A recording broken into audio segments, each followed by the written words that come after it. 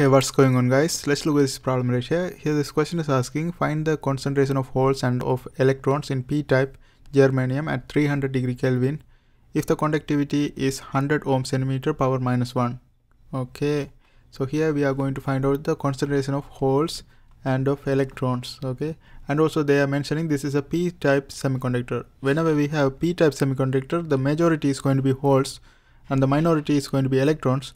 So the conductivity equation we have to use is in terms of holes, because compared to holes the electrons can be neglected, so we can use the holes conductivity equation. That's going to be equivalent to P rho, actually PQ mu P. Okay, now P is what we are trying to find and the conductivity is given, that's 100 ohm centimeter power minus 1. So we can put 100 for this one. We are trying to find P. And the charge of the electron is 1.6 times charge is going to be same value. Q is going to be same value for hole or electron. So 1.6 times 10 to the power minus 19. And then mu P we have to assume that is 1800 centimeter square per volt second in 300 degree Kelvin. Okay, so this is going to be 1800.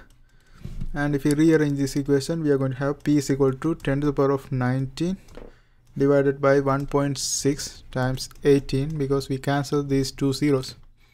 In that way we can bring this like this.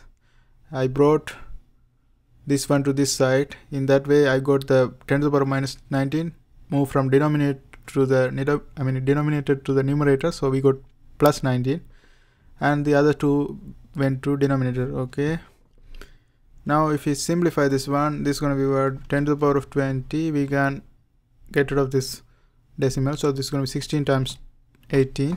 I put a one power to the numerator, and then we can write this one as 1000 times 288. If you multiply this one, 288 times 10 to the power of 17, and that's going to give us 3.47 times 10 to the power of 17 per centimeter cube. So this is going to be holes concentration.